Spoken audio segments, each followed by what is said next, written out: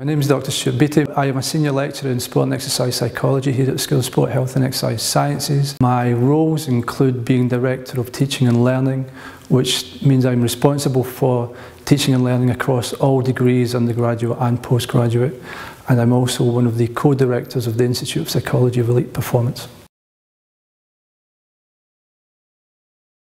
I'm fascinated by individual differences in performance of individual athletes. So why do some athletes perform exceptionally well?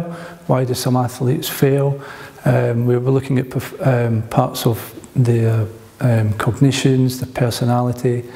I'm really interested at the moment in looking at psychophysiological responses to stress, because when we give an athlete a questionnaire, they could say almost anything, but when we wire them up to a heart rate monitor, then the heart rate doesn't lie.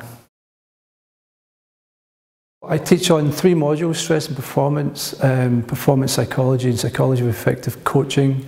I love the stress and performance module. I love getting students to understand the individual differences of performing under pressure and how we can teach students to help athletes perform better under pressure with applied interventions. So in my spare time I do a lot of cycling, in the winter I do a lot of skiing, and in the summer I do a lot of sailing.